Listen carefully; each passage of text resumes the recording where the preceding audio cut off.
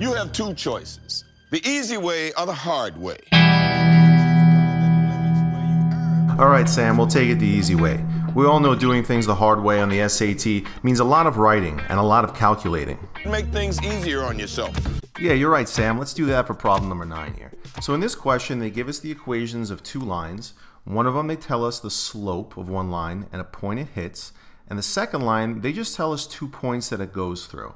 And they want to know if the 2 lines intersect at point AB, what is the value of A plus B? So I'd say the hard way to do this problem is to figure out the equations of both lines, you know, y equals mx plus b, y equals mx plus b, find the slopes, set them equal. Too much work.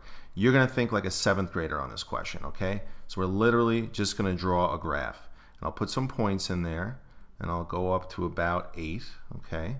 And I'll go this way a couple, and I'll do this way a couple. And now we're just going to actually graph this. Like I said, think like a 7th grader and find the points of intersection. So this one hits points 1, 2, 1, 2, and 2, 1, 2, 1. So what's our slope there?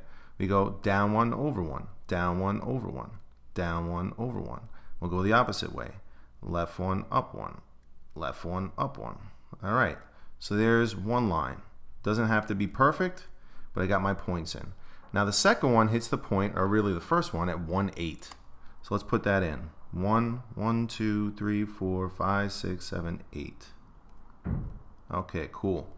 1, 8. And the slope is 2, but I'm not going to go up, I'm going to go back. So if the slope is 2, rise 2 over 1, I'm going to go down 2, left 1. And let's do it again. Down 2, left 1.